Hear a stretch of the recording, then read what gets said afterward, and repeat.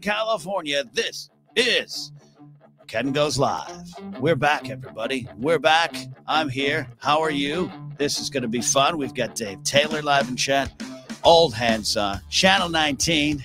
That's another David. We got a lot of Davids roaming around these parts, but that's okay. And we are broadcasting live on Twitch. First, twitch.tv/Ken Napzok. Uploaded later to the wonderful, wild, definitely not broken world of YouTube. Greer Galloway joining right now, too, as well. Sammy Leon Mendoza. So many people jumping in. I can't even get the comments out. Ranger Donald's here. John's here. Special guest later in the show. Special guest coming on in here will be the wonderful Alden Diaz. In fact, I'm so proud. I even made a little a card, a motion graphic for this. Watch this. Watch this.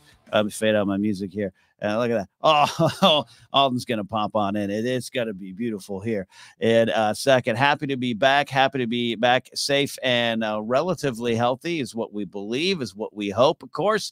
A lot of things going on in the world right now. A lot of important things to plug into, as always. But your health might be the most important thing of all to plug in, as I have a can of sugar and energy. Natural peach mango sugars. That can't be too bad. It says V8 on it. It's got to be healthy. I'm going to be talking about DC, the comedy trip, the trip out there with Mark Ellis. Definitely not Traces. Did I bring presents back for us? Trey, I'll tell you what I brought. A slideshow. Yeah, that's right. Pictures like I'm a 90-year-old. We're going to share those. It's going to be a lot of fun. Special guest, like I said, Alden Diaz. We're going to have a conversation here in a couple minutes about how he lost himself online. Literally. It's not literally. Couldn't find himself. Gone. But as always, we're going to go into the things here. All right, everybody. I had the fortune, the absolute fortune to head on out to Washington, D.C. for the second time in my life. This time I stayed in D.C. proper. Last time I was on that Virginia border. I love Virginia. Nothing. In fact, we may have gone to a Mellow Mushroom out in Herndon, Virginia. It was a good time. Mark Ellis brought me along. Mark, of course, headlining over at the Comedy Loft. We were there 2 years ago, which was a different time. I think we all can agree. The world was so young and innocent then. Just on fire from every angle, and it was only going to get worse. But we were happy to go back and had a very great time. 4 nights. And it was getting colder. And as we were there, this little thing, the little COVID variant, Omicron, Optimus Prime, Thanos, all these pop culture nicknames. I'm not even making them. Other people are. But the variant. Capital T, capital V, started to show up, and you got to be concerned. A lot of people I know, even double shotted and boosted, still getting it, testing positive. I was just texting with someone right now. Won't disclose in case they haven't really put it out there to the world. And it's happening, and you got to be careful. We were concerned, masked up, try to keep our distance as best we could, but then you start telling jokes and you start hugging and, occasionally kissing. That was just me and Mark, and you have to worry. So we got out. Mark and I are healthy. I want to thank all of you who came on out to the Comedy Loft and join us there. Captain Lobot calls it a Sith Wayfinder. Any hecklers on this trip? No hecklers. Everyone was good. In fact, the shows were sold out, and then because of what was going on probably in the world, in the city, specifically DC, the cases were rising. Our sold-out shows became very small shows. And intimate shows are actually pretty fun if you approach it right, and Mark absolutely always approaches it right. We had a great time, and I got to tell you, Saturday night show was a sold-out show. It was a little stiff. The other shows with less people, we were able to just kind of connect them in a different way, I guess. But all the shows were great. Saturday night was a really fun show. It was our biggest crowd, so we absolutely loved it. All right, much like an old person, because that's what I am, right? I'm going to share my travel log slideshow. Here we go.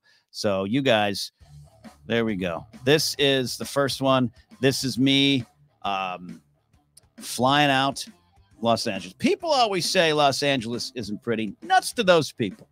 Beautiful. If you look real close, you could see Mark Hamill's house. I think it's somewhere over there in Malibu. Then we went to, it was so nice to go back to James K. Polk's house with a decent human being. in the White House. It was nice to be there, and the area around the White House a lot less quiet, or a lot more quiet, I should say, more quiet. When we were there in 2019. A lot of people around it. It was hard to get to. They had walls up, and they were doing some construction or something around. I don't know. I think they made that up. Then it allowed for these two jerk balls to get real close this time and take some good photos with some helps of some good folks around there. Then we went to the comedy show. Look at that guy. Oh man, I'm sitting on a stool spinning yarns. It was a great time. Oh, look at that hat. I'm going to ask Alden Diaz if he's jealous of my hat when he comes on the show here. He probably has one. Then I did on Friday morning, I did the Monument Tour. And I got to tell you something. It's easy. Let me start here. I love the history of our country, but the good, the bad, and the ugly. And there's a lot of all of it. There's light and darkness in all of us. I think there's light and darkness in the history of our country. And you can't destroy the past. You must build and learn from it and face a lot of it and make it stronger. And I think we still have a chance every day to do that. And I found myself unexpectedly moved out there by the monuments. Even though I'd been there in 2019, I hadn't really done this walking tour. So I got a cup of coffee. And now look at this. That's how far, that's where I started out. That's where I ended up. Man, aren't I a walker? Went up here, finally crawled up the stairs. I can confirm on the back of Lincoln's head, not any other face carved in looking back towards Arlington. Got to see the I Have a Dream spot, Martin Luther King. Now I'll say this. I took a great photo of this that looks out. And it looks out back towards Washington, the Washington Monument across the reflecting pond. I couldn't shrink it down enough. My only complaint, big complaint. This is a beautiful, beautiful thing here. You can this exact spot that MLK spoke of and spoke from in '63. If you're not looking for it, you step right on it, not just over it, on it. They need to put something around it. I don't know, a flag step, something, because I think a lot of people missed seeing that when I was there. I had to stake my claim around it. People thought, why is this guy take a picture of just a brick? There you have it. Then that's the Constitutional Pond there. So pretty. I got to do some reflecting. And then the next day I went out and I did this walk because I wanted to see how far those jackholes on January 6th walked from to try to take over the Capitol building. And I just watched 4 hours at the Capitol, the HBO Max doc. Highly recommend it if you want to just get angry. And anger is not always the best thing, but sometimes it can be a motivator. So that was my trip. That was my slideshow. Not too bad, right? Not too bad. I took about 30 other shots. I had fun. I was moved. The history. I went to the Vietnam Memorial. I didn't take photos there. Didn't want to be that guy. And when I went to the Vietnam Memorial, now my two uncles served. My father was in the Navy during the Vietnam War, but never saw that kind of action. He was out in Guam.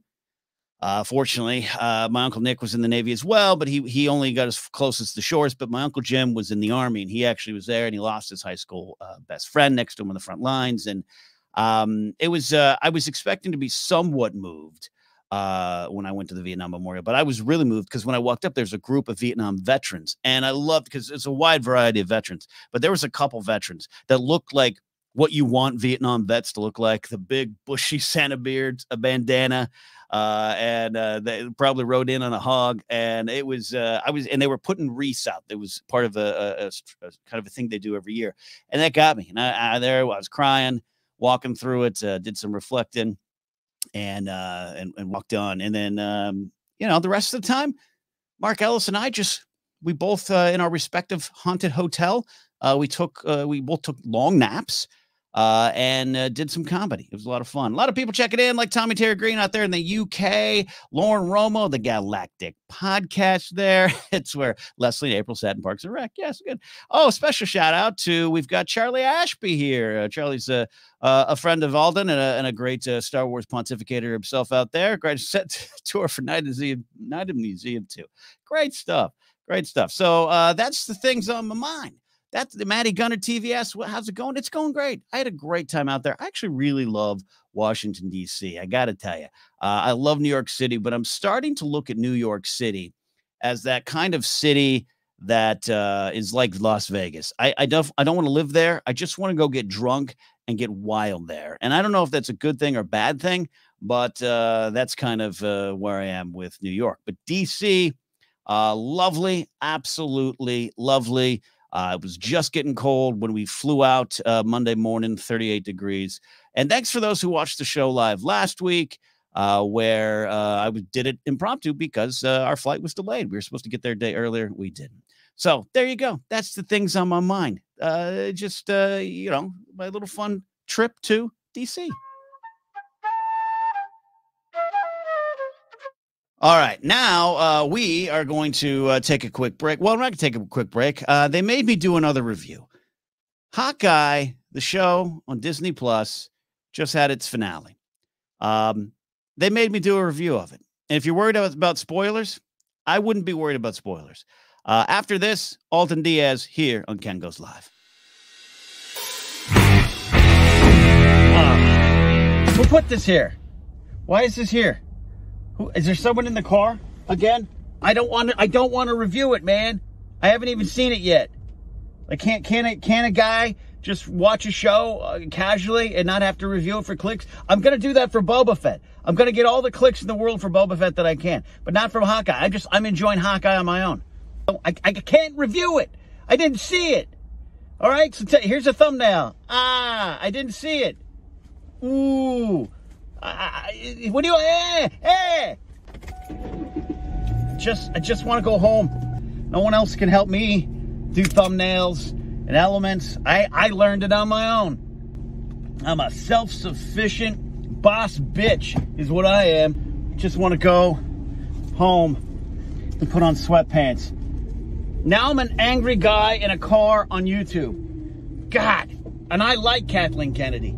I've been enjoying the series a lot. I think it's great. I think it's loosely inspired by the things I loved about the comic book, and it is what it needs to be for a Marvel series. And Haley Steinfeld, is it Seinfeld or Steinfeld?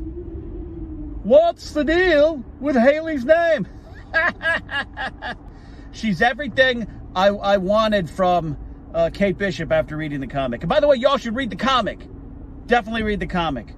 Jeremy Renner as Clint Burton in this series reminds me of me after 3 failed YouTube jobs. Florence Pugh. More like Florence, yeah. Am I right, Internet? I don't know why Private Pile showed up. I don't know who Private Pile is. I'm a fan of his work, that's what I'll say. Sugar and water.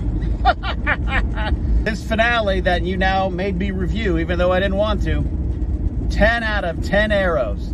The exploding kind. Can a man just go home now? Hey, my dentist is open.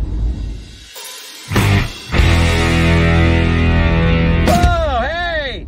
Turn indicator, asshole.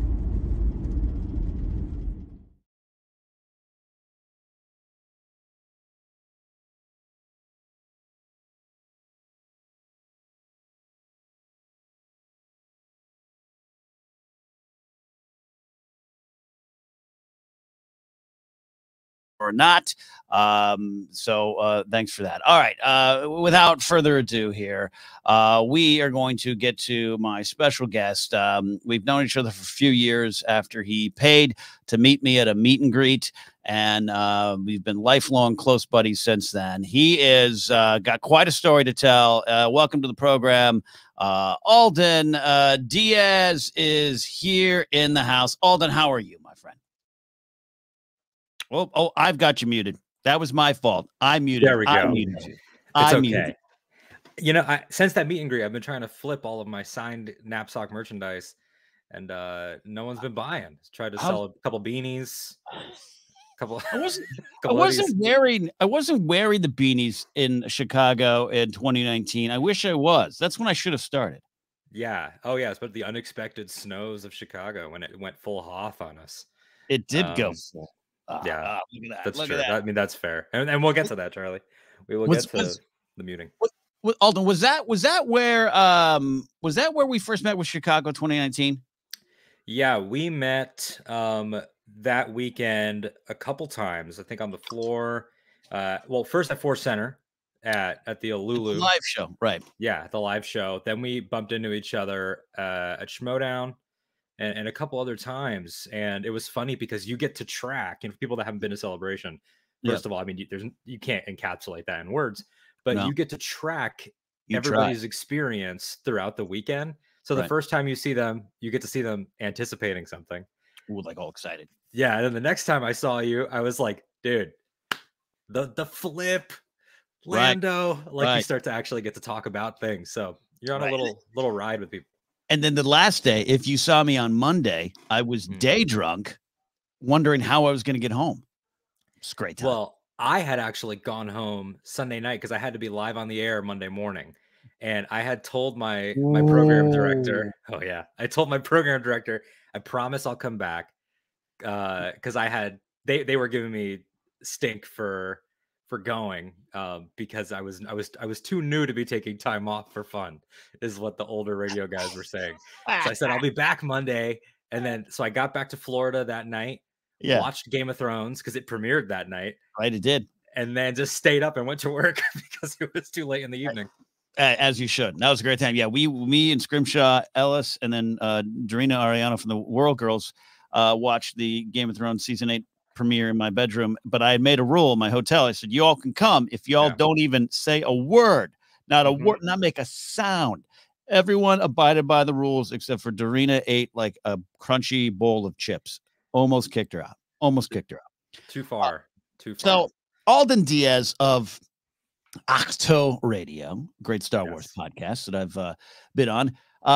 First of all, thank you for taking time out of what was clearly a busy life to be here. But you've got a harrowing tale that we're going to talk about here. Of you lost your Twitter handle, your Twitter feed got taken away from you. You're going to fill in the details. I'm convinced it's because you put out too many tweet threads.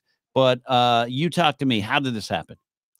Well, that's a really good theory. The prevailing theory, if you're a friend of mine, that seems to be the general consensus. Right. Some people have their theories that maybe it was people that may disagree with me on some popular films with some laser swords. Yeah. That maybe there was some reporting and everything. But here's the mysterious part. So I'll set the stage. I was on Twitter, was mid sending a tweet.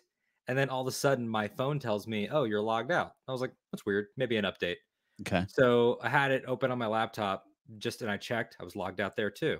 Yeah. Then every one of my passwords, and I have the same base password, and then just a bunch of different versions of it. Okay. Because you can't change the core word. Yeah. What? Yeah. What? Let me guess it. Is it Dua Lipa? Yeah. How'd you know her name? It's exactly it. Dua Lipa. No, I do not have a Dua Lipa base password, nor a Haley Steinfeld. Yeah. Haley Seinfeld would be a great bit, though. If she ever hosts SNL, what's the deal? There's something there. Well, it's the deal. I was nominated for an Oscar. I want to point out in the video, I said Clint Burton, and I know that, but I'm going to see how many people get angry at me to say it because it's Barton. Anyway, second up. So your passwords are out. Yeah, it's so everything's not working. And I'm like, it's not like your Apple iTunes password or your Instagram or your LinkedIn's are gone. It's just Twitter. Just Twitter. And I have a note in my phone that has the exact version. You know, if it's a capital letter here, add an exclamation point, whatever. So I know what it is. It's not working on any device. I contact support. Support's like, well, we can help you. We have to use your email. But I've had this Twitter account for a decade. So that was my high school email that, we would send each other notes on and projects. So it's like, I don't have the access to that anymore. So I contacted Yahoo because it was a Yahoo email. Yeah. Never thought I'd be talking about Yahoo anymore. Yeah, no. And Yahoo was like, oh yeah, after a certain amount of years, we just deactivate these. So I'm like, so where's it all going? They were like, the void. That might explain why I can't get into my MySpace page this past couple months. I know you want to release your new EP. Yeah. And find your music audience. Yeah, that's where you go. I have a Christmas EP coming out. You don't want to.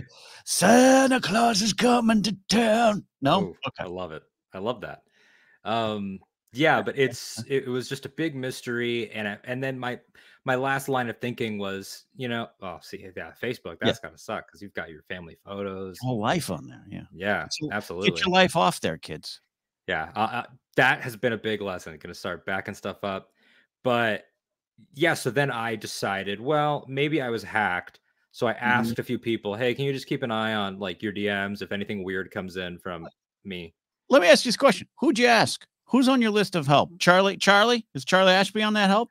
No, I wouldn't mention Charlie because Charlie would play mind games. Really? Charlie would tell me that I was hacked just to mess with me.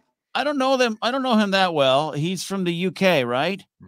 Not to be Sh- trusted. Yeah, shifty, right? The shifty things, what they Totally did back shifty. in the day. So, okay. But he's All not from right. England like Florence Pugh is from England. He's from England like Peaky Blinders, like Oh, kick your teeth in, like like really he wears unsavory characters. he wears a funny hat and hmm has a rugged sex appeal. That's Yeah, I'd say that rugged's a word that I would it's use. fair. Yeah. Yeah, okay. So Mhm. then but here was the revelation, Ken. Yeah. Here's the unexpected part of this story. For about 2 or 3 days, I was really frustrated about it. Mm, Some for, just content reasons. And like I say that, and part of me wants to just like gag. But sure. you start to have those thoughts like, I gotta promote pods without it right now Right. and What are things you like gonna that. do? So that's a pain because we're in a rock and a hard place with this stuff. We Yeah. hate it, but we need it. And then there was a little bit of the personal, like, oh, well, I had like, my friendships on there, but you can rebuild those. But Yeah. then it was also just pride. Like, you don't Yeah. get to choose when I leave. I'll Yeah. choose when I leave. Yeah. It's we all want to choose our own destiny. hmm That's the best thing here. And Vermont Mike's got a great question. I do want to revisit here. Hmm. So this happens, and you started a new Twitter handle now. And by the Yes. way, I'm going to be honest. I'm going to tell people why we're talking about this in the show. I want the people to know, and you can tell everyone where to follow you. But I'm going to be honest. Okay, you ready? You're going to be I'm honest. ready. You reached out and you said, "Hey, because you have my cell phone now. Which if you ever sell that to any Star Wars podcast, I'm hunting you down." Okay. Um, you texted me and you said, hey, do you mind tweeting out my new handle? And I said, absolutely not. You were nicer about it than that. Let the listeners know. He was nicer. He did not a completely big time me. He responded, who? Who are you? Like, what now? Stop sending me pictures of Florence Pugh. And no, that's a joke. That's a joke, people. No, I just was like, I don't put a lot out on my Twitter page that isn't my own. I don't put a lot out on Twitter, and God forbid. And you are at times, I support everything you do. At times, you could be considered a controversial Twitter figure, right? At times, I'm a Twitter iconoclast. and I like to I iconoclast. like to challenge, but yeah, I I, like I'm to not saying that in a bad promote. way. Clearly, Of you're on the course. show. We're pals. You're on Castly Yeah, Talk. We love talking all Star Wars and Game of Thrones with you. But absolutely. but here's the thing. This is my point. I trust you, but if I tweet out, "Hey everyone, my pal Alden got hacked or lost his Twitter," follow him here, hmm and the next day you tweet out, "Hey, Viva la January 6th," you know, I don't know. I can't. Then that's It's people. true. People You come. don't know when I might snap or It's like, anyone. yeah, in my old job, we famously in the news, in the papers, nearly arrested Girl Scouts for selling cookies on our property, because if we didn't, then the like other groups that would come by that you don't want anywhere near you hmm would have a legal right hmm to be there. It's a weird game, right? Yeah, And precedents. you know, Alden Diaz is a controversial character. That's all I'll say. Look, it's like if all of a sudden I just went off the rails or, said something super controversial, your Girl Scout Yeah. comparison, that works. When I visited some of my friends here in Because you're a Girl Florida, Scout. You're like a Girl Scout. Just I love a tag along. By the way, if any parents are watching this, I don't know when the season is. Find a way to hit me up. I will order tag alongs from your family. isn't it soon? It's got to be soon. I think it's the beginning of the year, right? I'm pretty sure Yeah, it is. the fact that they don't do that at Christmas, missed business opportunity. Shocking, right? It's Well, really interesting. yeah. But yeah, I mean, it's like at the University of Florida, there's Mhm. a UF preacher that just tells all the girls they're going to hell Yeah. because, like, I guess he's allowed to be there, even though Yes. he's never attended. Like, that's the precedent. So, yeah, I mean, I I'll understand that. Yeah, I'll tell you the rules. It's different probably state to state. States' rights, Mhm. it's gonna be a messy thing. It's a Supreme Court case called the Pruneyard decision, which Mm, sets forth private properties open to the public have the right to name the time, place, and manner in which people are allowed on the property to speak about certain issues. So it means you have to allow, and it has to be a process to get people in there, but the Mm. companies can determine the time, place, and manner. So I bet that guy yelling at the girls who are going to hell, and he's wrong about that, is probably has to be within 3 feet of that circle. Probably, yeah. I think it's just like a certain zone. You always see counter protest, protest, counter protest. It just Mhm, goes on and mhm. on. But so in this whole scenario and debacle, Yeah, I felt a lot of anger because it's also, anger. you don't want to pat yourself on the back and be like, I'm so cool. I mean, I'm talking to Ken here. I mean, I'm Yeah, in Ken's cell phone now, along some big names. Like how else do we shill if not to get to get the yeah. phone numbers of Hold important on. people? I'm hovering over the delete button now. Uh, but I had like Pedro Pascal was following me, and Yeah, I chatted with him a couple times, and just different people yeah. that I thought were cool in the space, or people that would have loved to have had as guests or whatever. Now you got to restart. But then something dawned on me about 2 or 3 days into this. What's that? It was so much better. It was peaceful. You had peace. Being forced off of there, I feel like I had a revelation. Yeah, And it was like, wow, like this is what it's like to hit the mute button, yeah. but for everyone. You Like said you almost sound like Palpatine, and we shall have peace. peace. By Yeah, the it way, I totally was just I that. just noticed this was I have I don't know if people can see that there. Oh Mm. gosh, it's a little it's a phone number for a cabbie in Chicago that I got in Star Wars You Celebration. never know. You might need that. It was great. We talked about he drove me to the airport, and halfway through the airport, he goes, "We're driving along," and he does this. He looks back and goes, "Hey, hey," and I go, "Yeah, what's up, Alex? You believe in aliens?" I was like, "That's the best cab ride." Yes, hit me with your Yeah, stories, man. Alex. Oh, he has to Uh, come on the show. so Great guy. you found peace, and that's the lesson in this, Alden. Hmm. You faced adversity, you were faced Hmm. with anger, and you worked through all that to find peace. That's a life lesson for the holiday seasons, Alden. It is. It was like the end of A Wonderful Life, but without any of the gravitas or any classic qualities, but in all color. So there Oh, was that. love Uh, it. and it was, yeah, I had these revelations where, be in the group chats with some people, Charlie among them, and saying like, "Oh, Uh, did you see this terrible take?" And I would say, "You know what? No, I no, didn't." Like, no, that's incredible. And I felt good. it And then felt I good. threw it all away by And then you returning. back. Well, look, it is for a business reason there. That's fair Yeah. enough. That's fair enough. All right, we're gonna put this. This is I'm gonna come back to the story here, but I don't want to Mm, forget this question here. mhm, I want to honest question from Vermont Mike. Vermont Mike mhm. is in my age group, which means we really love all Oasis albums. He says, honest question to chat: is there a best email service? Um, I am a I am definitely a Gmail guy, but I wasn't always. In fact, I used to campaign against it because I used to fight change as opposed to find my place in change. And I was a Hotmail guy, which I still have an active Hotmail account. Alden, your preferred?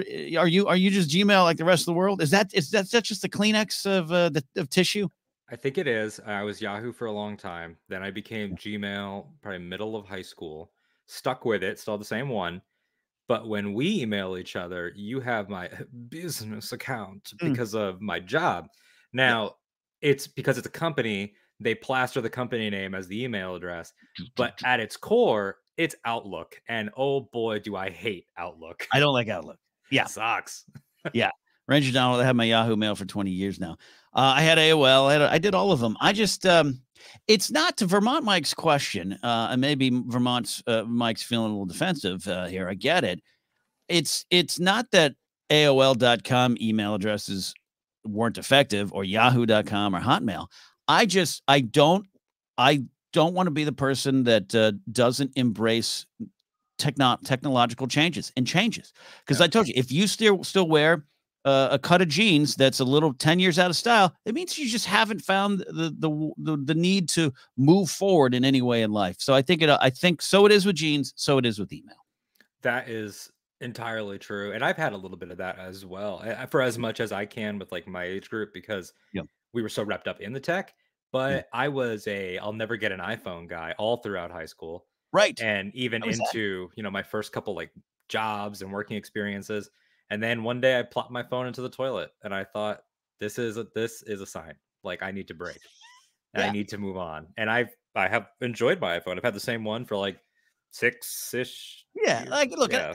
we're in a corporate world, and who knows, sometimes you want choice, and we don't have it. I get that. That's not the thing, and not every new thing is the better thing. I totally agree with that as well. But that's my thing. I'm gonna get off the soapbox of email. Yeah, Mike. Ask Jeeves. Did Ask Jeeves have an email? I don't know. Did anyone have an Ask Jeeves email? That'd be The great. worst thing that ever happened to the internet was the firing of Jeeves. That's true. John says I use all three services for over 20 years. And that's not a bad thing, too, to have them all. That's why I still got my Hotmail. If you need to reach me on Hotmail, occasionally people try. And Aaron, the author, says I have a main yahoo.ca account because she's up there in Canada, but also have a Hotmail account, a couple Gmail accounts, and one attached to my website. Aaron gets around. Look at that. No, you have a network that's just all you. Every person on your network is you. Yeah, that's great.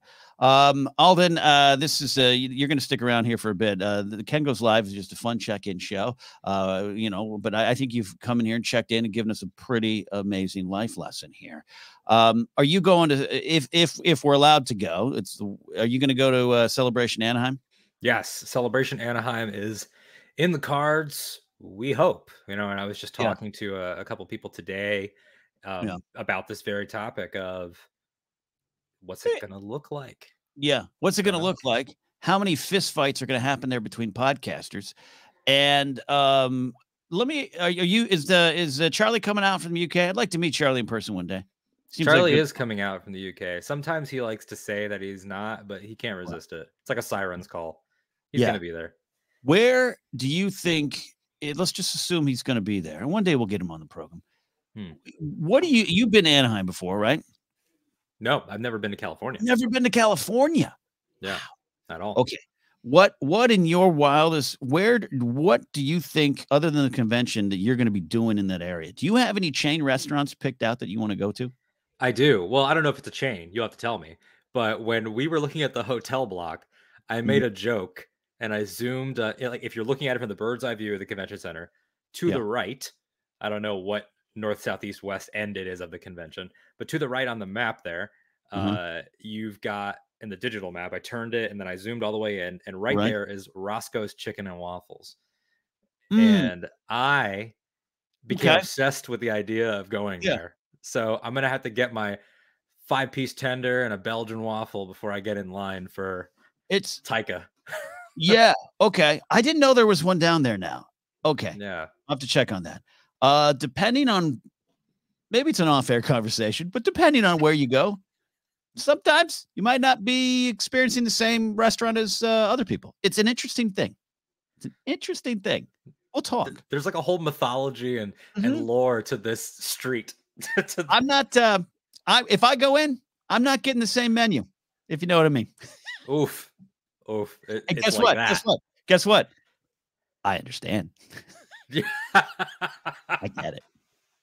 You're like, this is not a moral judgment. It's just a fact. Nope. I will take what I'm given. Oh, that's fantastic. Dylan Barry says, what about Doghouse? I don't think there's a Doghouse in Anaheim. There might be. I don't know. Close. All right. But here's the thing. If we're down there, if we all get to go out there, you got to promise me that you and Alex and Molly and Charlie, it'll be a select guest list. I'll be honest. The guest list will be cold.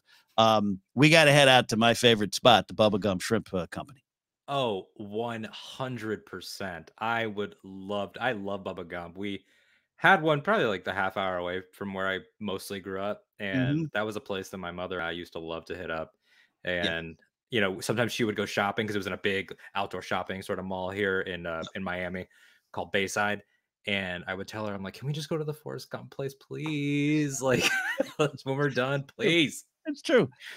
And you said Bayside. Nick from Bayside's going to be out there celebration as well too. I'll see if he wants to do some shrimp.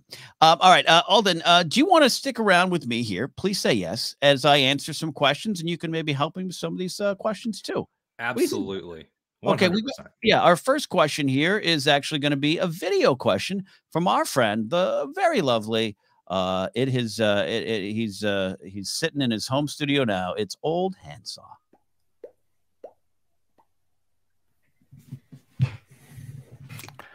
I like to watch the fake fish. So, hey, old handsaw here. Happy holidays and soon to be Christmas, Ken and everyone else. Just kind of wondering, it's the season of bad sweaters and bad music. And I was just wondering, is there any Christmas songs that you find cringeworthy? You know, something that you would want to grab your radio and just take a hammer and just start smashing it? Yeah, for me, it's probably Little Drummer Boy. I never had any use for it. Never heard a version I liked. And it's, you know, who likes drum solos? So just kind of curious to what some of your picks are. I really, like I said, just wish everybody a happy and safe Christmas. I hope you can spend it with your families in person, or at least, you know, online where it's safe. And I've got some pressing work that I need to get done. And I think the fish will like this. They're fake fish. So just Merry Christmas, everyone. Talk to you later. Bye. Here you have the wonderful old handsaw. And for those that are celebrating this week, happy holidays. Alden, this is an interesting question. It's about Christmas music and our least favorite Christmas songs. I'll start here. It's hard for me to pick one. I don't love all Christmas music. I just don't have a problem with it. Yeah, I don't think that I have an inherent problem with it either. I thought the question was going to go to best, and I have a best answer, but worst, it's like you really need to start thinking. You know, like, is there one that really just like makes me want to go, change the channel immediately? He said what he said. He said, little drummer boy, right? Or little drummer boy. Yeah, is that what he said? Is that his answer? I'm trying. Yes. I'm looking down. I'm trying to get some lyrics right now. I actually kind of like that one. Which is the one that David Bowie and like Bing Crosby did? Was that? They told me. That's little. I think that is Little Drummer Boy. I don't mind that one. Yeah. I don't mind that one. I don't know if Bowie has any other ones. Charlie is a Bowie fanatic. He can tell us which ones he's done. Little Drummer Boy's Channel 19. Yeah, everyone's. Yeah, I'm a big Bowie fan too. I saw him in 0405 range down Anaheim. Love him. Yeah, but oh, yeah, that's right. Old Hand sounds right. They do a mix. They do like a club mix into Peace on Earth. I love that. A club mix into Peace on Earth. That's a great sentence. I think my worst, I think I go Rudolph. And I think it's because I've grown up in the generation of like, let's apply the morality play to the narrative, and like how they're like, Rudolph, we're going to be nice to you now that we need you. And it's like, yeah, but here's the thing. I agree with your quote unquote, your generation analyzing that. I actually agree with it. I think that's kind of where we are. We need to look at it because but also it's a harsh life lesson that I don't know it's going to change yet. You can try to change it, and you should try to change it. And maybe your generation will be the generation to retell the Rudolph story. But I also think it's a little bit of, hey, ain't no one wanted my phone number till I got on a Star Wars podcast they watched. You know, that's just life. Yeah, and they don't tell you what it was like when Rudolph and them landed that night. Like maybe he had a great life after that. So that's true. Yeah, maybe that was his moment. Here's a sentence I never thought I'd say on any show ever in my life. Bob Seger, Little Drummer Boy rules. I mean, David Taylor, more power to you. More power to you. Charlie says not a big fan of Stop the Cover. See, I just like Captain Lobot with one of my favorite lines from a Christmas song from Bono.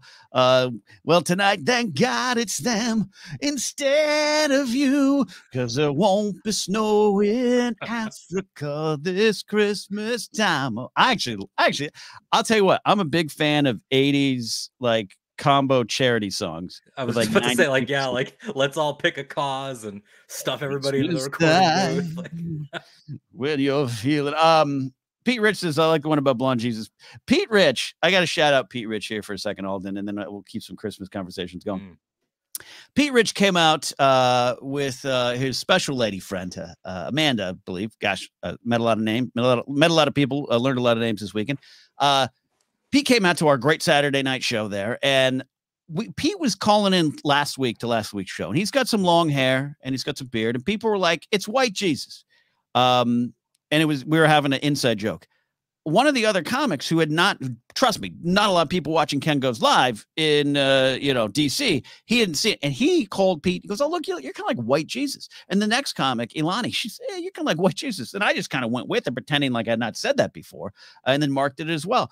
Pete Rich walked around DC like white Jesus, and I think it chuffed him up. I think he feels real good about that. Especially now, it's seasonal. I mean, you're approaching the supposed birthday of white. So yeah, I mean, that's what Pete was doing. He was out celebrating his own birthday. Yeah. The Beach Boys, Little Saint Nick. I love it, hate it, but love it. Yeah, that's it. So I love U2's version of Baby Please Come Home, right? They do that one there. I even like the Love Actually version of All I Want for Christmas Is You. I got no problem with that. And one of my favorite Christmas song is 2,000 Miles by the Pretenders, which is in a classic like Christmas standard. But I used to love playing that at the old radio station. And I'm not doing a Christmas pop rock and radio mix this year. Just ran out of time, but that could end up on a future one there as well. All right, that's a great way to. Oh, Mojo Nixon, Trim Yo Tree is pretty awesome. Not safe for work. I don't think many songs from Mojo Nixon, Old Handsaw, are safe for work. So that was a great way to start our questions here. Old Handsaw. And to submit a video question, you have to be a top-tier Patreon supporter over at patreon.com/Ken Napzok. Other than that, you can submit via Discord or Patreon just at any level. Like, we've got some questions here. We've got this one here from Kyle. Kyle, I met out there as well in DC. Says, "What's your favorite memorial to see in DC?" I love the FRD memorial. Now, I think he may have done a typo and meant the FDR one. But I am also typing in that there's no FRD one. So there you go. I let that typo in. I didn't want to assume. You know what I mean, Alden? I didn't want to assume. Maybe that is his favorite memorial, and it's in the back of a mellow mushroom in Herndon. I don't know. The mellow mushroom. Oh yeah, mellow mushroom's great. Oh, look at this. See, I knew I liked this Charlie bloke. This is Chrissy Hine that taught me that 2,000 miles is very far away. It is. That song there. It is. It's very far away. All right. So Kyle, what is your favorite memorial to see in DC? I gotta say that I really loved.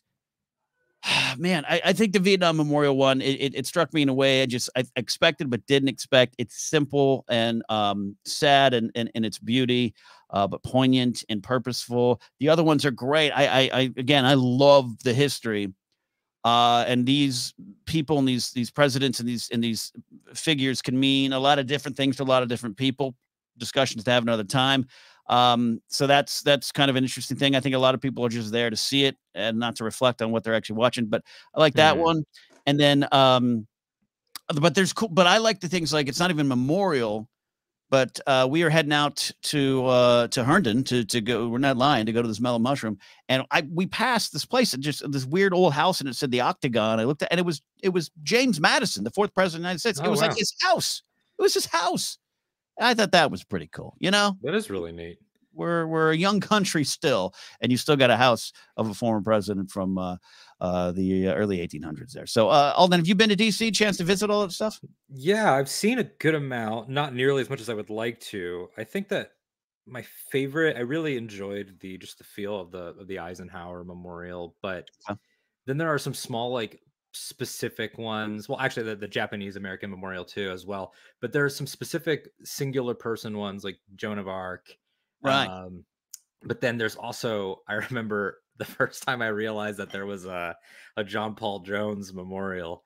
I was like, I know it's not John Paul Jones, the bassist, but I really want it to be. That would be great if it, like, in the middle of DC. He's not even dead and he gets a memorial. Well, yeah, it was a statue of, like, Bob Seger just there. Dave Taylor's out there taking selfies. That'd be great. Just because. I mean, there's the Rocky statue, and Stallone's still kicking and doing well. And hey, you know what? They need there's the Yoda statue up at Lucasfilm, but they just need like a random Luke Skywalker statue somewhere up over there. That's true. I mean, there's Kirk statues in Iowa where he's supposed to be from. That's true. I love that. Like, same with Rocky. These are fictional characters, but let's just pretend that they were real. And I'm okay with that. I think it's weird. All right. Question from Will McLean. What's your stance on in-home Christmas trees, fake, real, either, or no tree at all? I will go first here, Alden, because it's my show. I'm a jerk. And more importantly, no trees. I like Christmas. It might be my favorite holiday season. I just grew up with, like, my mom, we put up the tree like 2-3 weeks before, and then the Christmas morning, she was taking down decorations. So I just didn't grow up with the tree experience that stuck with me. I am similar. The trajectory of the trees in our home was downward, severely downward. We used to have some nice full real ones as a child. I think the last one that I had before I had initially moved out was like a glass, like mosaic looking tree just hanging out, and it was like a foot tall. Yeah, I'm completely indifferent to them. I remember when I was working for a rock station, my first radio job, they said, Alden, go get a tree and bring it back by the 8 a.m. hour. We want to do a post about our tree or whatever. Right. And I went and I got a black fake tree. They were like, why is it black? I'm like, because it's a rock station. It's a rock station. You want a goth rock tree there. That's great. All right. Definitely Trey has this impromptu question. How did the hotel lobby rate in your experience? The hotel lobby was not looking good because Mark and I stayed in a hotel that was built in like 1890. Wow. And it was not like, there wasn't lobby water, a gym, like but you checked in, elevators, and then to the other side were these like old kind of couch chair kind of combos, and you sat there in the heat. And we actually ended up sitting there. John Mariano, who was out, we actually sat in that lobby. And I'll bring John on to confirm that it was actually a pretty good experience. Not the one I was expecting. See, change. Open up yourself to change. All right, we got a lot of questions, so we're gonna get through this here. Let me remove that one there, and then we got this question here from Ball Drop McGee. What was your experience with Santa growing up? Santa baby. Alden, when did you find out about Santa? What was your Santa experience? It's funny. I think that maybe minimal effort was put in at a time, but I don't have memories of belief. I think it was in the same way that I knew that movies were a job that could be done. And like, that's why a lot of stuff didn't scare me, because I knew it was like, this is a thing. It's like a play, you know? I think that I understood very quickly that Santa was part of the tradition and not like a mythical being. Okay. I love that. Okay. Yeah. I was told very early on by my parents, there's no Santa. It's white Jesus doing it. And white Jesus. There we go. So in fact, I wasn't a snotty little kid. I wasn't like a brat or bully in the playground. I was usually the one getting bullied on the playground. But for some reason, I just was the one who was telling all my friends when they were like, I hope Santa brings me the G.I. Joe Mobat tank. I was like, nah, Santa ain't real. Good luck with that. Like, oh, no, Ken. Ken, those kids out there, they're still recovering now. Yeah, they're like, what? And they're probably like, what happened to Ken? And then they Google me and they're like, yeah, I'm probably better off. All right. Lord Romo, who's in chat, says, with Spider-Man No Way Home's impressive box office numbers, do you think theaters can survive another season of being in a pandemic? Also, what is one of your favorite opening night movie experiences? Lauren of the Galactic Podcast and the Geek Broadcast. Great question. I've not had a chance to see No Way Home. No spoilers here. I'm going to try to see it eventually. So this is like a 13-part question, Alden. Number one, everyone vaccinate and boost up so we can help get through this thing faster. Wear your damn masks, all those kind of things. If you go to a theater, hey, be safe if you can. I understand. We all started to get back. We felt we could get back, and hey, we're adjusting. We're adjusting. It's calling audibles at the line of scrimmage. I think the theater going experience will always exist, Alden. It will always exist. It's just going to look different, pandemic or not. With blockbusters, corporations, all those trying to make release dates, big franchises, tentpole filmmaking, it's entirely different now. I completely agree. Yeah, the question, again, it's like a wording technicality. Will the theater experience survive? Yes. Will, local, family-owned cinemas or non-chains survive? I don't know.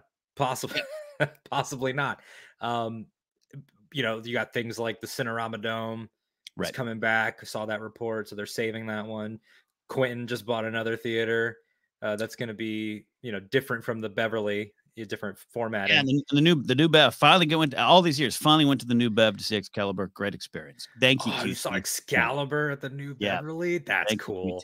Yeah, unlike an original, like it was on a print that he owns. Yeah, yeah, and it was poor quality, but it was like that was part of the experience. Anyways, yeah, I'm with you on that. I want these indies. I want these indie theaters. I grew up at a Royal Grande, California. There was a Fair Oaks Theater, which is still there, and that's where I saw Return of the Jedi for the second time. That's where I saw Young Guns 2 for the first time. It's still there, and it's a beautiful experience. It's just harder, and I want to find the way to support it all because I also love the experience of big films. I want to go see a Star Wars film in the theater. I wished I could have gone to see some of these Marvel films in theaters recently because it's a fun communal experience. It can get annoying at times. I wish some people would shut up, not you, Alden, but I enjoy it. I agree. I completely agree. And I think that it'll be interesting to see what the play is. Early in the pandemic, Nolan was the first one. Oh, yeah. Okay, sorry. Nolan said, screw it. I'm putting Tenet in. It didn't work. But then we started to see like a little experimentation with nostalgia. Like, what if we threw in, Jurassic Park for a week? Like, I think we'll see a lot more of that to pay the bills. Like, okay, maybe they won't leave their house for the next unknown superhero, but maybe they'll go if we said, like Fellowship of the Ring 20 right now. I'm surprised there's not way more Fellowship screenings happening. It's maybe different times indeed. Yeah. Old Handsaw says bring back drive-ins. Yes, that's where I saw A New Hope for the first time. I was one. I don't remember it. I was in the back of a Volkswagen van, but I think we could do that. And technology will only be better now. Back in the day, we had to take a speaker box, hang it on like your rearview mirror. You could kind of hear the movie. I think it could be better now. Tune in your radio, whatever, or an app. It'd be a good experience. Yeah, I actually just got a Spider-Man review from a drive-in. My co-host and collaborator Tori Fox said, I really want to see this. I don't really want to go to a theater. And she found the drive-in and said she had a great time and that it worked out with everything that they have now. Great experience. The best drive-in vehicle would be a Subaru Brat. Back it in. You got them open. You got the seats in the back. Old Handsaw knows what I'm talking about. That's what we've got. He's a super Brat. Lauren's final question: best opening night experience. I'm going to throw out some of the press-related experiences I've had with my days at the old companies. Those are unique, and I was fortunate enough to experience them, but it just doesn't seem right to say this premiere. But opening night, opening day, Phantom Menace was great. Opening night, Revenge of the Sith was great for me. But I think the one that stands out to me that's like an adult memory might be, I don't know, man, it really might be Revenge of the Sith. Cinerama Dome, get to go out to ArcLight back when the ArcLight owned. It was a great experience. Hollywood friends, assigned seating. That was a lot of fun. Whether or not, and I had my feelings the prequels have grown and changed and matured since then. But even then, I really enjoyed it and just enjoyed the experience. It was one of the only times I had a bunch of friends and I went out and said, hey, let's go do this. That's a great experience and a great theater to see it at too. I'm thinking about, it's hard to not just blurt out Force Awakens, because it's like, you cannot capture all of those elements. It was more than lightning in a bottle. It was lightning, fire, wind. Like it was all of these things. Yeah. So that's the first Avengers, because that was sort of the statement of we did it. Like the gamble paid off. Okay, yeah. You know what? I'll share with you. Sorry, I cut you off because my name's on the show. I did go to an opening night Cinerama Dome for Captain America Winter Soldier that wasn't press related. And you see these a lot when people go some of the Hollywood theater locations back in the day and hopefully in the future. We were there with some good friends, Matt Key, the late great Granny Mahara, Kim Horcher. They're all there. And out came like part of the cast, the Russos as well. And they all came out and they kind of introduced the film. Totally unexpected. And you're cheering, you're hooting and hollering. And again, not part of press. It was just, we bought some tickets and we're there. And that's always fun. That gets you geeked up. I wish maybe an indie film could be that. It's Sarah's Lament. Hello, I'm the director of Sarah's Lament. Like, that'd be okay. Maybe that would work. I don't know. Or alternatively, an indie film. Imagine watching Indy 5 and Harrison walks out and he's like, I did another one. Here it is. Did another one. Dylan Barry asks, this is my old public safety life. Did you ever have to protect the mall Santa? A lot of problems with mall Santas, not the Santas itself. I was tangentially involved in a situation where mall Santa at a big LA based, Hollywood based mall, they did a late background check on that mall Santa and discovered probably not a great idea for him to be around kids. I was there for that, but I didn't deal with that one directly. But the other ones, it's not the Santa, it's the people. I'll tell you something. The mall Santas usually go up like during Black Friday or the couple days after Black Friday. You'll go there on a weekend in early December. The mall Santa's sitting there just having plum tree. No one's bothering him. He's just sitting there waiting for his shift to end. He's trying to get an onions. Pretzel having an onions pretzel, waiting for, the other reindeers to let Rudolph alone. And then just flash forward to like December 23rd at 6 p.m. The entire city's in line. And they ain't happy. And I've seen some of the biggest fights and almost sad. Like, again, I just watched 4 Hours at the Capitol. 4 Hours at the Capitol on HBO Max. Great documentary. I was having flashbacks to like mall Santa fights. It's ugly. Wow. I mean, those people need to be talked to like nerds on the internet. Like, that this is not the canon Santa. You can see him at different times. It's not Batu. He is not only here right now. This Santa took a Toyota Tercel and he's in the employee parking lot. He'll be there. A couple more questions here, and then we got another guest joining us here. Alden, thanks so much. Alden Diaz here right now. You can catch him on Octo Radio. He's not leaving yet, though. This clown.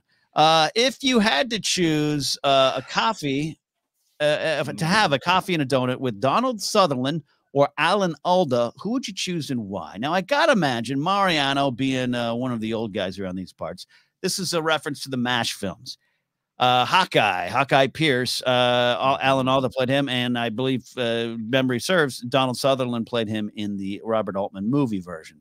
No jokes, no generation jokes here. Alden, how familiar you are with MASH, the TV show, and MASH, the movie? I am truly only like familiar with the legend of it.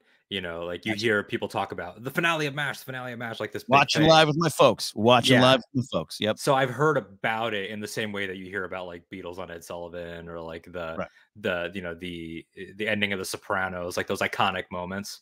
But I have not watched it. I only to me, even way before MCU, Hawkeye was Clint Barton, but Hawkeye to like my mom was Hawkeye. So it was like a different sort of thing. Oh yeah, even when I watched Michael Mann's version of Last Mohicans, one of my favorite films, when he's Hawkeye and that, I'm like, that ain't Alan Alda. Like, what are you doing? Yeah, exactly. I do love Donald Sutherland. I think he's one of our great actors. I love Kiefer Sutherland. And then Kiefer's daughter is in Veep. I forgot that too. She plays Selena Meyer's daughter. Young Guns fan, I'm gonna love Kiefer. But Alan Alda, some of my earliest memories as a kid are watching MASH and being mesmerized by the performance of Alan Alda, especially the episode where he crashes his Jeep and he's like has to stay awake to stay alive in a North Vietnamese like village, like a hut. And it's this bottle episode where he's with the supposed enemy, but they're keeping him alive. It was gripping, and I was like 6. And just not fully understanding what I was watching. Well, what's a POW? Right. I was getting this, and this is the two sides of war. And I just remember that. So Alan Alda is it. Plus Alan Alda in Flirting with Disaster, one of my favorite comic turns there. So. He's so good. I mean, Alan Alda, Glengarry Glen Ross, and then also recently in Marriage Story with Adam Driver. He's his attorney in that movie, and he's so good. Still going. David Taylor says, my dad is a huge fan of MASH. He took family over the shot exteriors at Malibu Creek State Park. That's a great thing. And also I bring that up because I met David Taylor's dad. Met him at Flappers Comedy Club. There we go. MASH like potatoes. Lauren Romo is on timeout. She's on timeout. All right. We got one more prepared question here. I don't know, Alden, you're a music guy. You're a music guy. It's not Dua Lipa here, but here we go. If the monkey man was on the river bridge using Tweeter as a shield, presumably because he killed the cop in a field, why did Jan reference knowing Tweeter before he became a Jersey girl? And did Tweeter and the monkey man get off that bridge alive? Alden, your thoughts? Well, I mean, we got to throw this to Tweeter Explained on YouTube. that was a journey right there. I feel like this is one of those jokes where it's like, if you get it, oh boy, is it good. But if you get, yes, you're not wrong. Tweeter and the Monkey Man were hard up for cash. They stayed up all night selling cocaine and hash. An undercover cop with a sister named Jan, for reasons explained, she loved the Monkey Man. This is the Traveling Wilburys. Volume 1, a song, Tweeter and the Monkey Man, and back in '88. And I got to tell you, my answer is pretty clear. I do think Tweeter died, but Monkey Man survived, which is why the narrator of the song does sing at the end that he, sometimes I think of Tweeter, sometimes I think of Jan, sometimes I don't think about nothing but the Monkey Man, because I think the Monkey Man survived that tale. That's what I think. There it is. See, Hot my take. knowledge of this is first producer I ever worked for was a diehard, ELO and Jeff Lynne fan, and would talk about the Wilburys, and so it always sounded like, an incredible thing, but I have not done the deep dive into the work. Well, I think you should. I think you'd like the Wilburys, especially the Harrison, Jeff Lynne parts of it. Anyone else in chat? Oh, okay. We got Tweeter and the Monkey Man is also entitled for BJ and the Bear. Maybe. Charlie has this question. What do you think of the George Harrison video for My Sweet Lord with Mark Hamill, Fred Armisen, Vanessa Bayer, so many people, Weird Al? I gotta say, I tell you, I really liked it. It was kind of it harkened back to, did you have a chance to see it, Alden? I did, yeah. I actually watched it yesterday of all days, not knowing it was going to come up, but you did some research. Thank you for doing the research. George Harrison, as everyone knows, George Harrison's my guy. He's my Beatle. So it was just any new kind of George Harrison content, whether he's in it or not. It's got a great reference to some videos and stuff, particularly Got My Mind Set on You. I loved it. And it reminded me of old music videos that were just kind of weird and random. And sometimes a lot of 90s videos have weird cameos. I'm not talking like when Keanu Reeves was in the Hush Hush video for Paula Abdul, because he was like a young actor and cast, and he had been in some things. But I'm talking about later on in the 90s, like Judah Friedlander in the Dave Matthews Band video. Where I thought it harkened back to the old style music videos, where there's a narrative through line, and it's like, does this make sense? Not really, but there is a protagonist. Like this guy is the lead of the video. I thought it was interesting, and it's just great to see, of course, Mark, on that nerd level, Patton Oswalt. It just had so many people, and it just all to celebrate. Because a lot of the conversation, especially coming out of Get Back, it's always going to be the Paul John conversation, like forever. So to see that it also coincided with a George thing. Was really cool. Synced up. It was nice. Thank you all for the questions. Great stuff there. We love getting the questions. And if you want to submit some A's for the Q's, all you have to do is become a supporter at patreon.com/Ken Napzok. And you too can submit questions on Discord, Patreon, video questions as well on the higher tiers. Almost out of here today. Oh, this has been wonderful. Just hanging out, catching up with you. I'm so glad you're back on Twitter, because I need to know what Luke Skywalker was thinking in 12 tweets or less. Look, you and everyone else, man. Someone's got to explain this, because no one else is doing it. Maybe there should be Star Wars podcasts. I don't know. By the way, I'm just kidding you there. Oh, of course. And also the sweet irony of Ken Napzok saying, "I'm so glad you're back on Twitter," is hilarious to me. Because you look at Twitter with a telescope from your pirate ship miles away. Pretty much. One friend, there was a hot button issue going around Star Wars about a year ago. And a friend of mine texted me at like midnight. Yeah, unbelievable, right? He texted me at like midnight. It was like, "Hey, man, I haven't seen you tweet your opinion on this. Just asking what you think." And I was like, "What are you doing to me, man?" Like, I mute every word. I don't want anything to do with that crazy world. Here's my opinion on the situation. I'll talk about it on my podcast, because that's how you get words out. All right. Every now and then you realize you don't have something muted. So. Exactly. I'll stay on for this year. I'm going to try to make this work here with 3. We had 6 last week, so we're definitely going to do it. Joining us now for Ken Takes Calls, and you can get on the show with the StreamYard leak exclusive to those on Discord through my Patreon page. Joining the show now is Santa, apparently, according to the name he has given me on the sign in there. What's up, John Mariano? Hello, how are you? Nice to meet you, Alden. Hey, what's up, man? Nice to meet you too. I love the setup there Thanks. with Lil Yoda. Thanks. I tried to prepare stuff for Ken for Christmas because So good. Thank you. yeah, Thank you. You Thank you get the for gift of a plug. I do. I try to come ready for this. look, here's the plug. If you go to Mango Publishing's website and they have their store, Why We Love Star Wars by yours truly is on sale 50% off until December 31st. Probably not a holiday gift for you. That's going to come and go, but that you can get that book 50% off up until December 31st. There you go. Awesome. Johnny, Yes, sir. what's on your mind other than did I answer the Alan Alda Donald Sutherland question right? Yeah. Was that properly demographic for you? For Yeah, the audience? I love attracting the MASH crowd. Yeah, I saw that you were not going to talk about Hawkeye, so I tried my best to get you to talk about Hawkeye on the show. You did, and it worked well. And I'm going to watch the finale tonight. I'm sure I'm going to love it because I've been loving the show so far. But that's it. Now, Johnny, it's Johnny's birthday. Johnny, you were in Washington, D.C. You came out for 2 of the comedy shows. We got to have lunch in a pub. We got to sit in that hotel lobby couch situation. Talk about start with that hotel lobby and talk about the trip. I mean, the hotel lobby was actually a pretty sweet setup. Ken and I got to sit about 20 feet apart from each other. Yeah. And just comfortably have a nice conversation about life and stuff. But the setting itself was like 60s talk show, right? Yeah. Like that's what the vibe felt like. It really did, yeah. It was really, really cool. The comedy shows were great. The venue, the room, I love the room. Like I fell in love with the room. I think night one it was.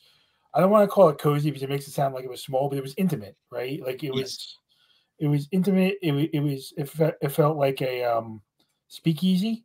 Like it felt like you were going to a place you weren't allowed to go to, and they were sneaking you in the back, and that was fun. And just taking in DC in the times of COVID. Now I know it's a pandemic. We're taking it very seriously, right? But besides that, like the crowds are down, so take advantage of it.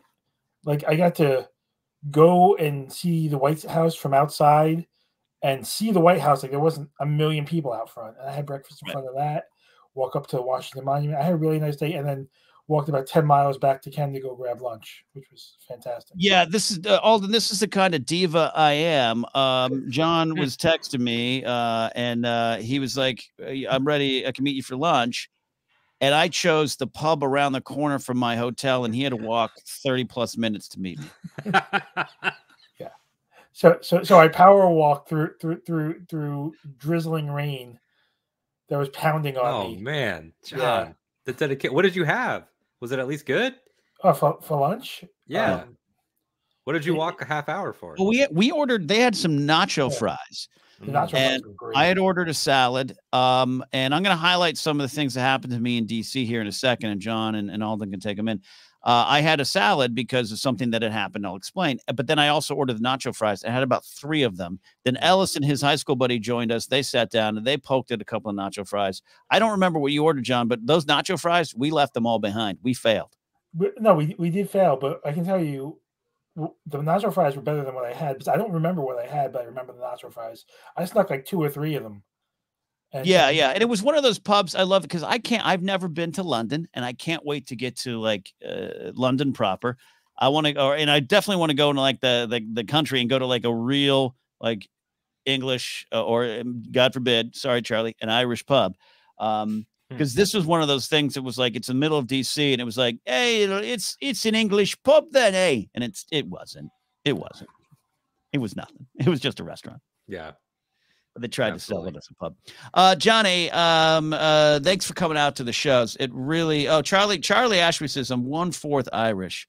That probably means he loses some kind of health benefits out there, I think. Johnny, it meant a lot for you to see 2 shows. You and Eddie Harrell were there for 2 shows. Pete Rich one show. Maybe next time Pete tries harder. But Johnny was great. It was great to have you there. No, but Pete was doing the Lord's work. So he was. Look, I don't know Pete Rich. It was the first time I met him. I know him through this stuff. I don't know him personally. And I just looked out from the stage, And I saw him there with this beautiful lady, and Pete looked so happy and healthy. I was so happy for him that I forgot a joke for like half a beat. I missed the set that night. I missed my bits were in a different location because I was just basking in the glow of Pete Richards' happiness. Yeah, but both sets, because you change it up, for me, it was great because it was like I watched a brand new set. Just even rearranging the pieces, it's like changing the song. But you know, don't let Ken undersell it at all. Like if you have the chance to see Ken live, I know we see Ken live every week here, but if you get to see Ken on stage, it's a different animal, and it's definitely worth the price of admission. Thank you, Johnny. And the 2-drink minimum. And the 2-drink minimum. I'm going to try. Yeah. We might be doing, if Celebration happens, there might be something in the area. So maybe Alden can see me do some actual stand-up comedy. Oh, absolutely. I got but a taste, an amuse-bouche at the brewery a couple years ago. Oh yeah. And that was, it wasn't even me. I wish yeah, that's a whole story. All right. Quickly, this is a shorter version of what we love doing here. Life Ranked. And what I'm going to do here is talk about some things that happened in DC and rank them. Life Ranked used to be my old podcast. Now I just took that 40-minute show and put it down here into about 2 seconds. Here's the best things that happened to me in DC. Number 5 was seeing young future policymakers out in the town all day long. Mark and I, every time we were walking, going for walks, whether by ourselves or as a team, we were just laughing at, in a good way, like a respectful way, at all these like mid-20s, fresh out of like Georgetown interns running around the town in their sweater vests and their leggings, under skirts, just looking official and professional, knowing that they were probably, good or bad ways, we'll find out, shaping the future of our country. It was almost inspiring. Almost, Johnny. Yeah. Almost is probably a good word for it. I guess I was on a different side of town. I got to see some tourists. Yeah. Like you guys got a much better angle of up and coming DC. Yeah. Friday morning, man. It was like business, not casual, business tense heading through town. Alden, they were like the policymaker version of like you in the podcast world. I'm going places. I've got my beanie and, boom, crossing the street in DC. Oh, yeah. That's you in podcast world, which I respect and love. And that's them in DC. See, they're over there. Like, they've got a sweet internship with, a congressman or a congresswoman. And then I'm coming on Ken Goes Live. So they're the same thing. I am really. Like an old senator. I am. I'm definitely like, hey, Alden, you want to come work in my office? That's great. I'm a 17-term senator. The other thing, someone was screaming about something always. Everywhere you go, whether it's an organized protest and a speaker or in the Constitutional Gardens where some young lady was just screaming a song to the high heavens by herself. God bless her. Someone was always screaming about something, including, I said this on stage, and I don't think people believe it was a true story, including the, shall we say, residentially challenged gentleman who picked me out of a large crowd, started to come at me screaming, how much do I lift? Then asking if I could beat his, quote, skinny ass. And then when I turned around, said, oh, why don't you skip a meal, fatty? And proceeded to berate my weight in front of a crowded intersection. It was a fun Friday. So did you kick his skinny ass? No, because I felt, based on what I had already eaten on that trip, I felt shame, Alden. And I thought he was right. Oh no, he got it. He won the mental battle. That's what it was. He won the mental battle because he starts coming out of the side view. Mark and I kind of saw him. He didn't acknowledge Mark at all. He brushed past other people and he starts yelling at me. What do you lift? What do you lift? Like, I lift weights literally 5 days a week. I just also eat 7 days a week. So I'm like, oh, finally someone's recognizing my broad shoulders. And I turned to him, and then when I turned, he started, is that my, and I kind of made it, I go, I don't lift enough yet, sir. And he's like, oh, you think you could beat my skinny ass? And I'm like, whoa, what's happening? This is escalating quickly. Crazy. And then when I really fully turned, and like a hoodie on, like a gray hoodie, he literally does the up and down. He goes, skip a meal. Damn. I know it's hard because it's the holidays, but why don't you skip a meal once a day? Because you fat. And I just did not know what to do. I just didn't know what to do. And Ellis like grabbed me by the hand and just said, "Let's cross." Now, and said, "Let's go." With distance from the situation. Yeah. Your mental image of the man. How do you think you would do? And I went back to well, I would have done. Look, I didn't lose a fight in 17 years of the old job, but I didn't want to go there. But also, he won because I went back to my hotel room for 2 hours and I just sat in the bed, not crying, but doing that thing where you're like, should I cry? Because I'd like to. God, this man was a psychological demon. Yeah, it was great. All right. Games. The other thing that happened in DC, history meeting chain restaurants. It's my favorite thing. Ellis has a great story of Abe Lincoln and us going to eat at the Hard Rock Cafe next to the Ford's Theater.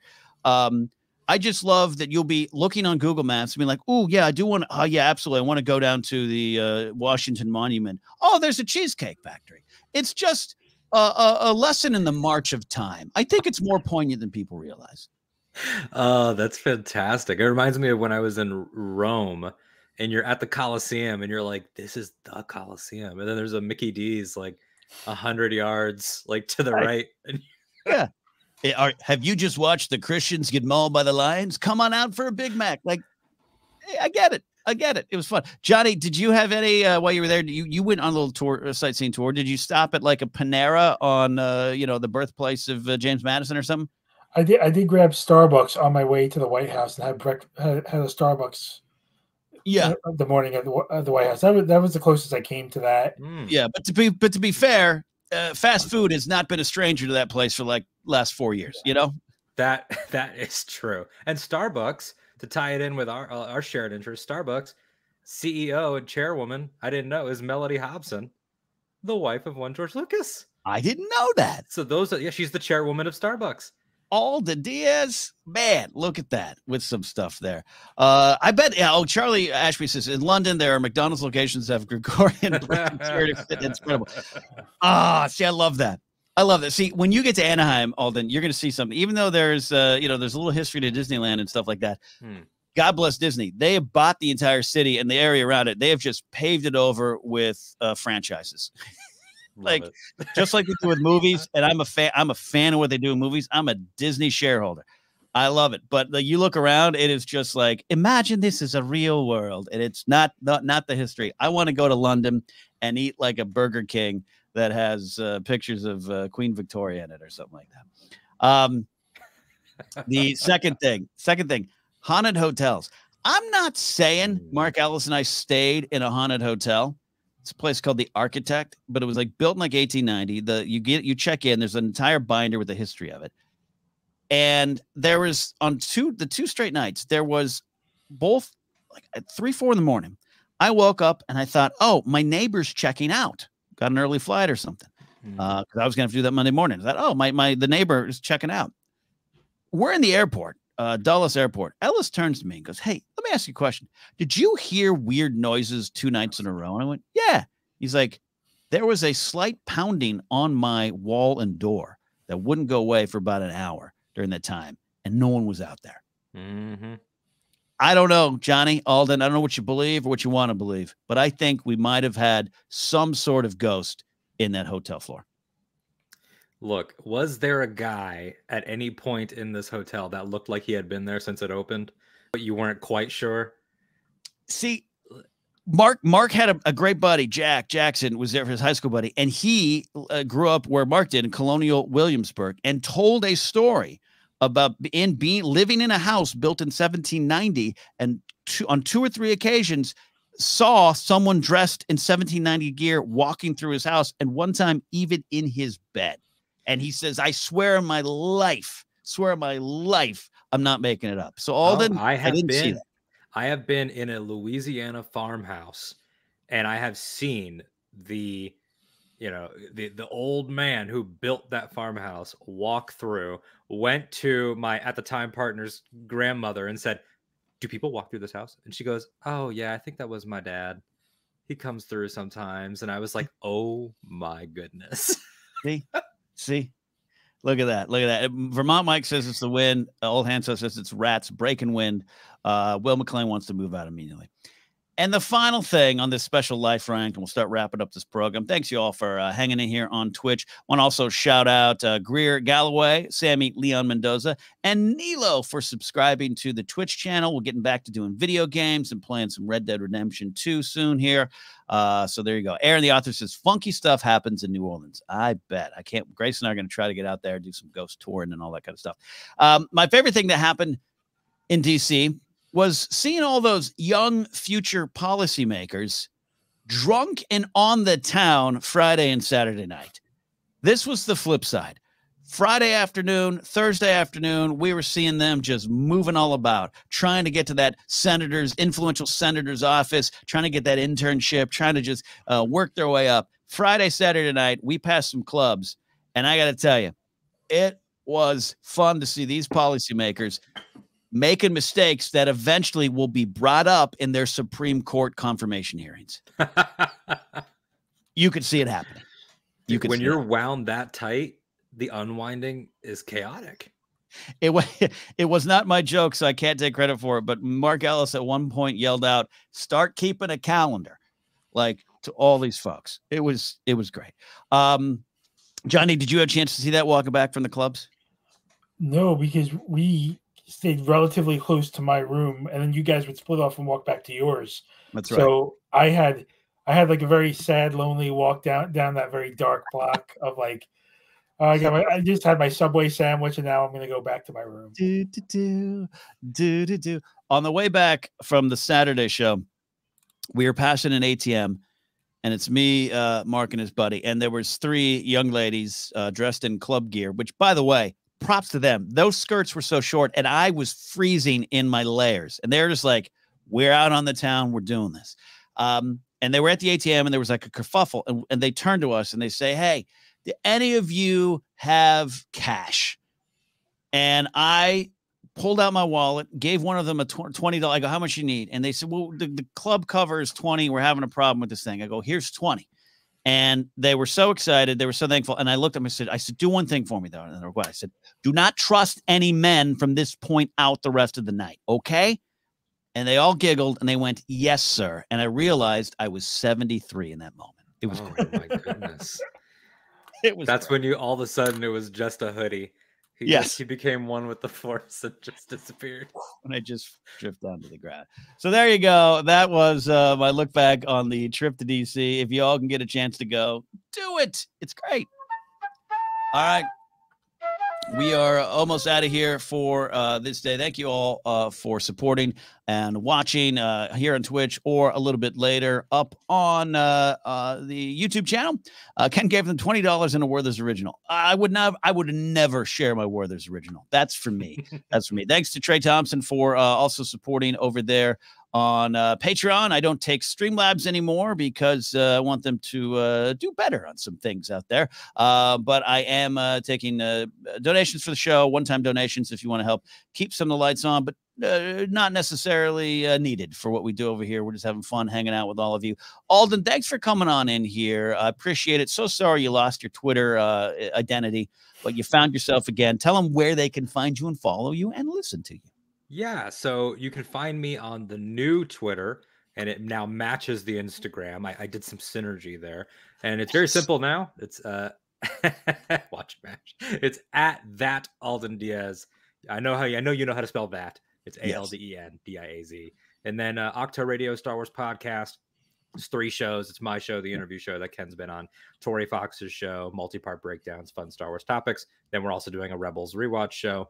Boba Fett's going to be starting up coverage this week. I'm sure Ken is getting ready for those tricky Wednesdays and Thursdays to hustle and get them all out. And then, also on the other shows, but you can find those, on my socials and all that stuff. Love it. Thank you, Alden. Absolutely fun to always talk with you, work with you, hang out with you. And I noticed you got that synced up branding. One of my biggest pet peeves of young podcasters and commentators, got different branding everywhere with cute names. It's like your email, Funky Dog 69, and you're applying for jobs. No, you sync up that branding, and you've done it. That's right. You got in early with the Ken Napzok. No one can fight you for that. But see, yeah, but I used to be Cospan, which is like my last name backwards. It was a fun name. And then I realized that's silliness. That's silliness. No one's going to take that seriously. So flip it around, made it the real name. It's boring, but it's effective. Somewhere out there, someone's like, where's Cospan? I really looked up to him. Where'd he go? What's he been doing ever since he left Schmoes? No. That is it for now, folks. Thank you. We'll be back next week as we get ready for the new year. Bye. It's Ken Goes Live.